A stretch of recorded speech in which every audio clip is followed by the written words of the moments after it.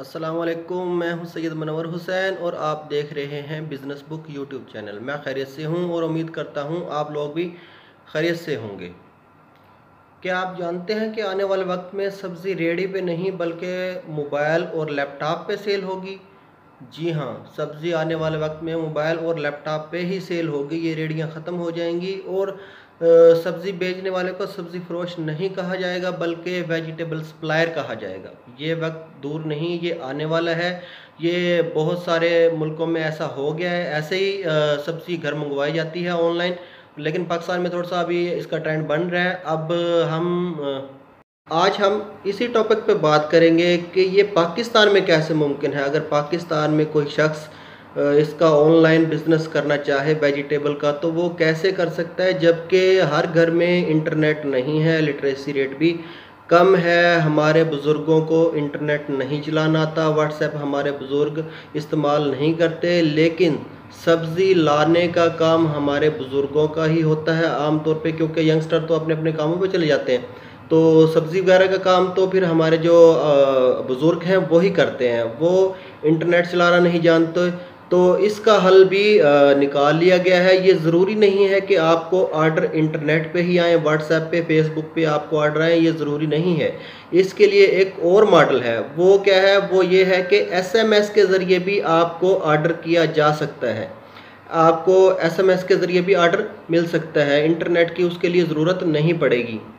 ہم نے کرنا کیا ہے؟ سب سے پہلے تو ہم 1 یا 2 یا 3 نمبر، ہمارے موبائل نمبر جو ہیں وہ پبلش کریں گے، اس کے اشتہارات لگائیں گے شہروں میں، جو ہماری شہر کی لوکل کیبل ہوگی اس کے اوپر اشتہارات چلائیں گے، ہمارا نمبر تشہیر کریں گے اور یہ بتایا جائے گا کہ اس نمبر پہ کال کرو اور اپنی مرضی کی سبزی، فریش سبزی منگواؤ۔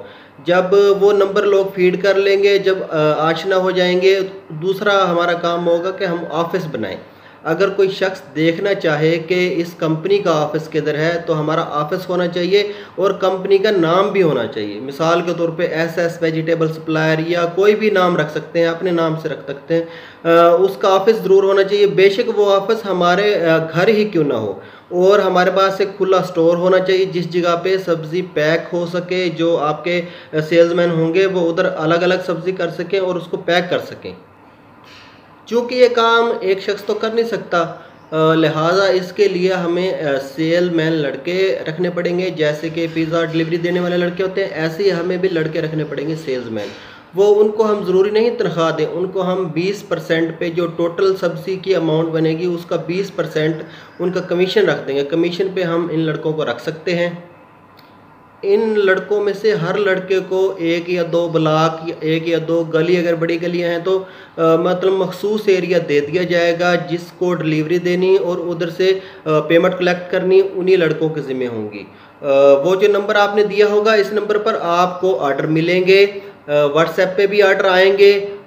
اس سارے آرڈر کو سب سے پہلے تو یہ جو لڑکے آپ نے رکھے ہوں گے یہ کمپائل کریں گے، شام کو سارے آرڈرز کو اکٹھا کریں گے، اس کو سارٹ آؤٹ کریں گے اور پھر دیکھیں گے کہ اس میں جو ٹوٹل آرڈر آیا ہے اس میں آلو کتنا ہے، اس میں مثال کے طور پہ آلو 3 من ہے، گوبھی 2 من ہے، ٹماٹر 20 کلو ہیں۔ سارے آرڈر کو سارٹ آؤٹ کر لیں گے اور وہ آپ کے حوالے لسٹ کر دیں گے۔ آپ صبح منڈی میں جائیں گے، وہ تمام چیزیں ہول سیل ریٹ پہ، انتہائی کم ریٹ پہ آپ کو مل جائیں گی، کیونکہ آپ کا آرڈر بہت بڑا ہوگا۔ وہ آپ لے آئیں گے واپس اور لا کے سٹور میں رکھ کے ان لڑکوں کے حوالے کر دیں گے جنہوں نے ڈلیوری دینی ہے۔ وہ لڑکے اتنی دیر میں ایڈریس کے حساب سے شاپر وغیرہ جو ہوں گے، آپ کا شاپنگ بیگ ہوگا، ایک تو وہ کرسٹل ہونا چاہیے، شفاف ہونا چاہیے۔ ایک یہ آپ نے کرنا ہے، جب سبزی لے کے آئیں تو سبزی اچھی ہو، گلی سڑی نہ ہو، ناقص نہ ہو، سبزی اچھی ہونی چاہیے۔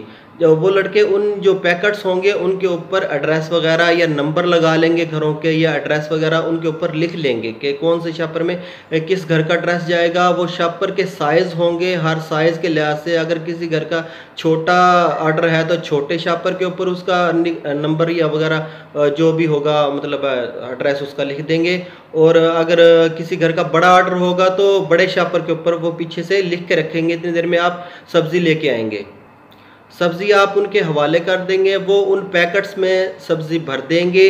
اور آپ لڑکوں کو یہ بھی بتا دیں کہ اگر بیچ میں سے کوئی ٹماٹر یا کوئی بھی سبزی اگر خراب نکلتی ہے تو وہ سائڈ پہ کر دے، وہ شاپر میں پیک نہ کرے، کیونکہ یہ بزنس ٹوٹل ہی سیٹسفیکشن پہ چڑھے گا۔ اگر آپ کا گاہک سیٹسفائی ہو گیا تو یہ بزنس آگے بھی چلتا رہے گا، آپ کو صبح شام آرڈر ملتے رہیں گے۔ اگر ایک دفعہ بدنامی ہو گئی، سبزی ٹھیک ہے گھر میں نہ گئی، تو سمجھو پوری گلی میں وہ بات پھیل جائے گی کہ یہ 2 نمبر سبزی لے کے آتے ہیں، یہ خراب ہوتی ہے، بیچ میں سے گلی ہوئی ہوتی ہے، تو آپ کا کاروبار وہیں ٹھپ ہونے کا اندیشہ ہے۔ اس بات کا خصوصی خیال رکھیں کہ کسی ایک شاپر میں بھی ایک بھی کوئی آئٹم گلا ہوا یا مطلب ہے کہ نرم جیسے خراب ہو جاتا ہے، 2 دن یا 3 دن کی سبزی تو فریش ہی چلتی ہے، 2 یا 3 دن بعد پتہ چلے جاتا ہے گھر والوں کو، تو وہ اس طرح کا کام نہ کرے، پرانی سبزی نہ لے کے آئیں، فل ریٹ دیں منڈی میں اور اچھی سبزی لے کے آئیں۔